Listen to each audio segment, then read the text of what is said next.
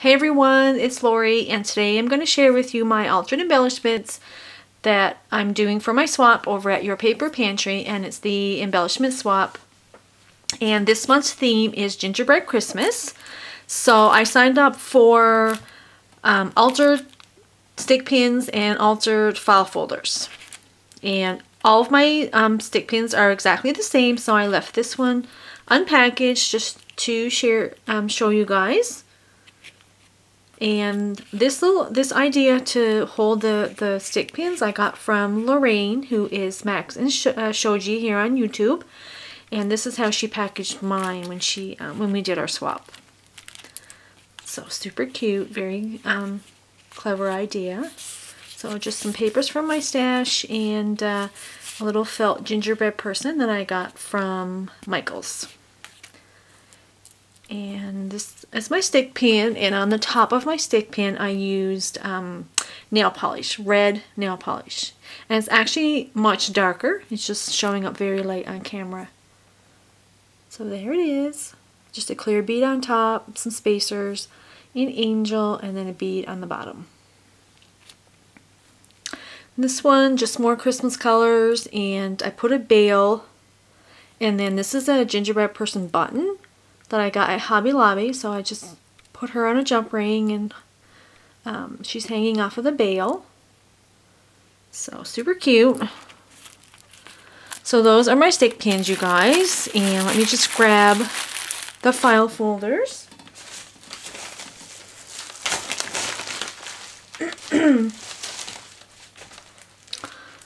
Okay, this is my first time doing the file folders, so I hope I did it correctly. This is my first one, and I just used craft cardstock, and I used my Tim Holtz file folder die to create my tab. Zoom out a bit.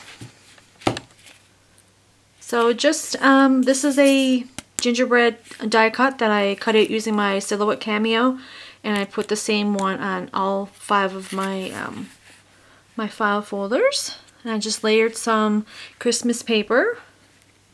Put some of this pom-pom trim, super cute. And this is a Michael's $1.50 flower from last year. Here's just a little embellishment, and then Season's Greetings up at the corner. And then inside, on all of my file folders, I put pockets and then a little photo mat.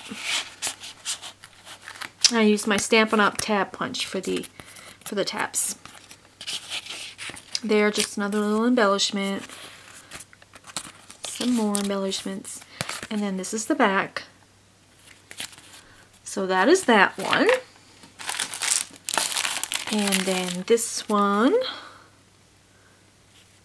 I used my Martha Stewart on the edge punch, loop punch. More flowers, more embellishments, and I popped that one up to make it a little dimensional. And all of my gingerbread people are dimensional as well. I popped those up. So just some of that Michael's felt trim. This is the inside for this one. Again, more photo mats, a little die cut, some lace, and these are little epoxy gingerbread people. And this is the back. This one, just a couple flowers, a little Recollections brad, or felt button, I think it is. Gingerbread person. Then I put the little pom-pom trim at the top. Happy Holidays. This is just a little glittery Christmas tree. A little die cut there, sticker. Again, more pockets and photo mats. And that is the back, and this is a die cut that I added to it.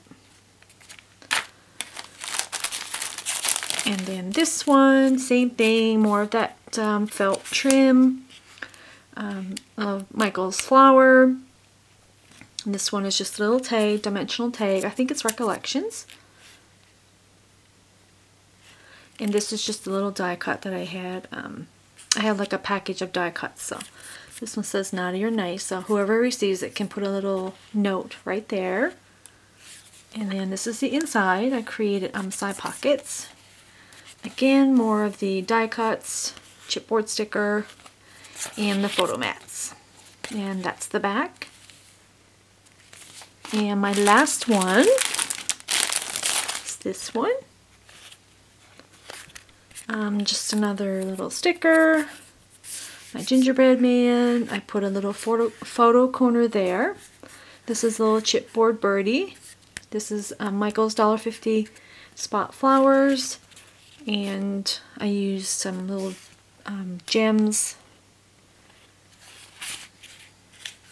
And this is the inside. And that's the back. So that's my project share for today, you guys. So you're probably going to be seeing a lot of videos because I have a lot of project shares and return swaps. So I just want to say thank you all for watching, and I'm trying to figure out how to respond to all your guys' comments with all the new changes. So yeah, and thank you all for watching, and have a great day, everybody. Bye.